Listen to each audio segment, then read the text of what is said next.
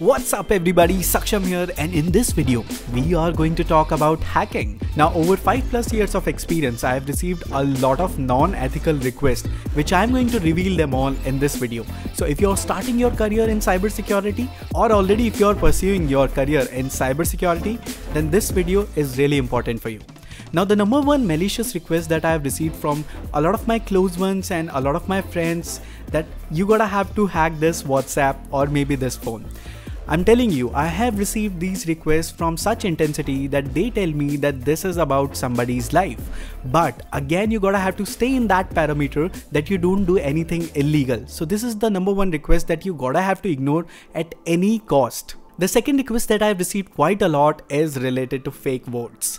Yes, there are a lot of competitions going on related to voting, and then they decide the winner on the basis of highest votes, which is quite easy to crack for a hacker, because if you're going to explore a little bit of the burp suit, and if you're gonna go with the permutation combinations with the brute force methodology, I'm pretty sure that you can shower a rain of a lot of votes out there.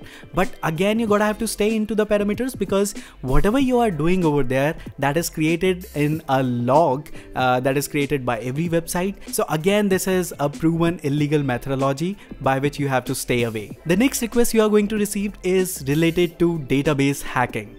Yes, we have all realized that data is gold these days. So there are a lot of attacks available in order to dump the whole data, like SQL injection. But again, you gotta have to stay away from that methodology, because in the end of this video and in upcoming videos, I'll make you walk through that how you can really make the hefty amount of money by not doing such malicious things.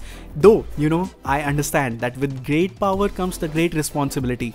Still, you gotta have to hold down your horses a little bit, and you gotta have to use these kind of skills very ethically.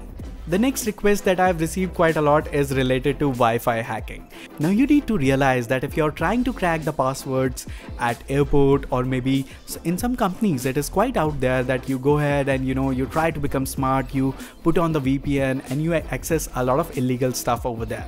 But this is just a small reminder to all of you that you are already sitting under a monitored network, which is quite easy to monitor. Even if you're using Tor or any kind of VPN, it is very easy to keep an eye on you. So if you're trying to feel that you're quite smart enough by applying some VPN or hacking into Wi-Fi's by their default ID password, again, if there is a good investigator out there, he can easily grab you from the IP addresses. Because if I tell you very quickly, when the packet is rotated from one place to other place, it is taking your MAC address as well, and it is taking your IP address as well. So which is why doing such kind of activity can again put you in a trouble. So I would recommend you to stay away from this. One of the most kiddish thing that I always face on Telegram groups and into a lot of Facebook posts and Instagram posts, that India is taking revenge from, or maybe they are taking revenge from us, or maybe Singapore, Korea, and they are basically defacing the whole government website. If we will be the one who can secure these kind of website by putting our career into some of the fields like cybersecurity, then definitely we are going to be on a much better path. So by getting influenced with them, if you are also one of them who are trying to deface somebody's website, then I'm pretty sure if you will face a very good investigator out there, then again you will be behind the bars. But make sure you don't get provoked by defacing somebody's website or maybe somebody's government website, because that is not at all giving you money. Rather than that, if you'll spend your time on HackerOne and then you'll hack freely in somebody's website, that will also give you a lot of money, rather than putting a post that he's taking revenge from this and that, something like that. So these were the 5 things that I have faced quite a lot into my career, which is why I'm telling you right now that if you are trying to think any of that from the cybersecurity field, make sure you keep your expectations low, because if you are going to become a security auditor, you are going to make tons of money out there.